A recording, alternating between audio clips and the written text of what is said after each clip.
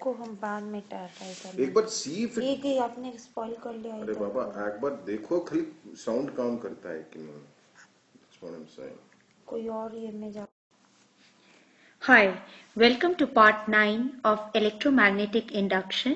In this video, I shall explain the solution of question 6.7 given on page 230 of NCERT Physics Part 1. In this question, there is a horizontal straight wire 10 meters long extending from east to west. So, this is our north, south, east to west. So there is a straight wire, horizontal straight wire 10 meter long extending from east to west. Sorry, this is east to west is falling with a speed of 5 meter per second at right angles to the horizontal component of the Earth's magnetic field. The Earth's magnetic field is being given as 0.30 into 10 to the power minus 4 Webers per meter square. This is the horizontal component of Earth.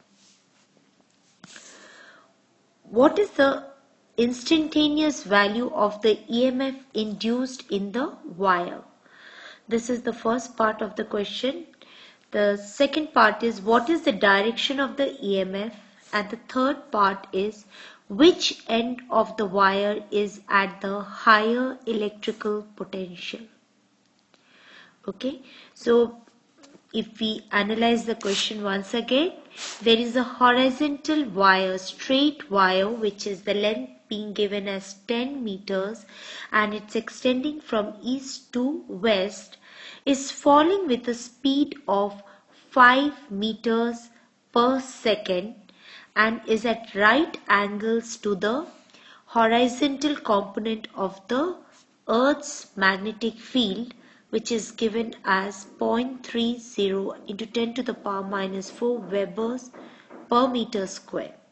So we need to find out the induced EMF, the direction of the induced EMF, and the end of the wire which is at the higher electrical potential. Okay, before we start with the solution, I just want to have a quick recap of the Fleming's right hand rule because we are going to use that. The thumb of the right hand rule points towards the motion of the conductor. The first finger points towards the field, the magnetic field, and the central finger gives the direction of induced current or induced EMF. This is Fleming's right hand rule.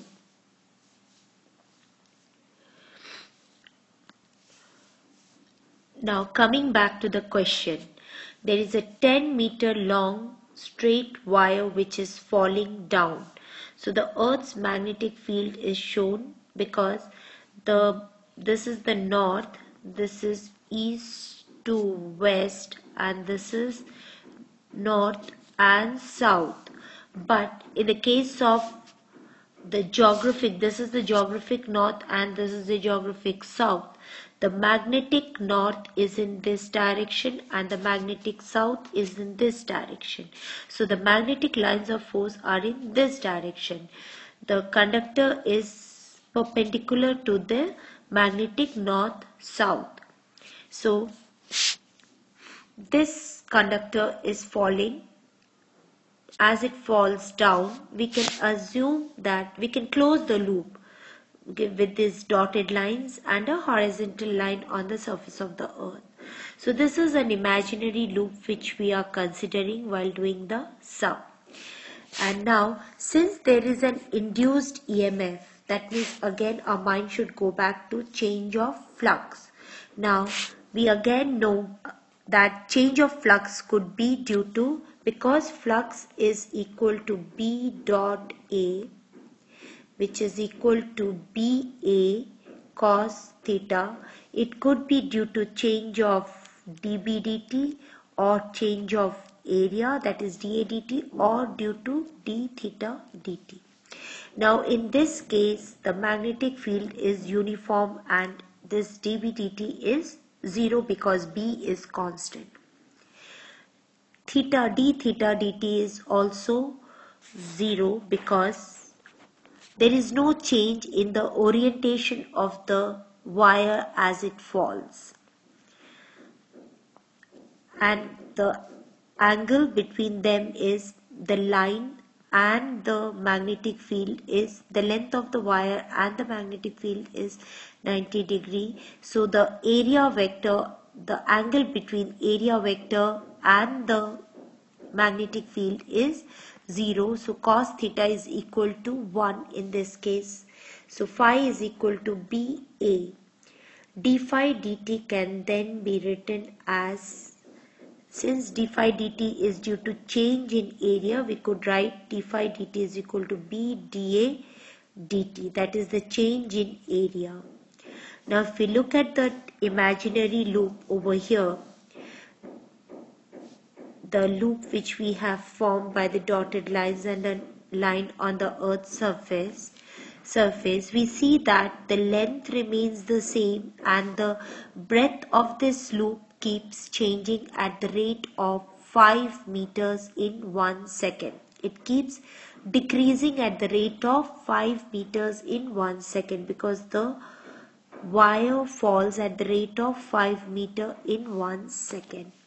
So this part dA dt can also be written as B into the length remaining the same and the breadth changing. We can write it as BL into dB dt, which can also be written as BLV. Now using the value of B given in the question, that is 0.3 into 10 to the power minus 4, L as 10 meters and V as 5 meter per second, we calculate the value of induced EMF, which comes to 1.5 into 10 to the power minus 3 volts. Now the second part of the question says, what is the direction of the EMF? So again we apply Fleming's right hand rule. Fleming's right hand rule. So since the wire is falling down, the thumb of our right hand should point downwards. The first finger should point towards the south and north. So it should be pointing in this direction because this is the geographic south and geographic north, and this is the magnetic north and this is the magnetic south. So it should point in a direction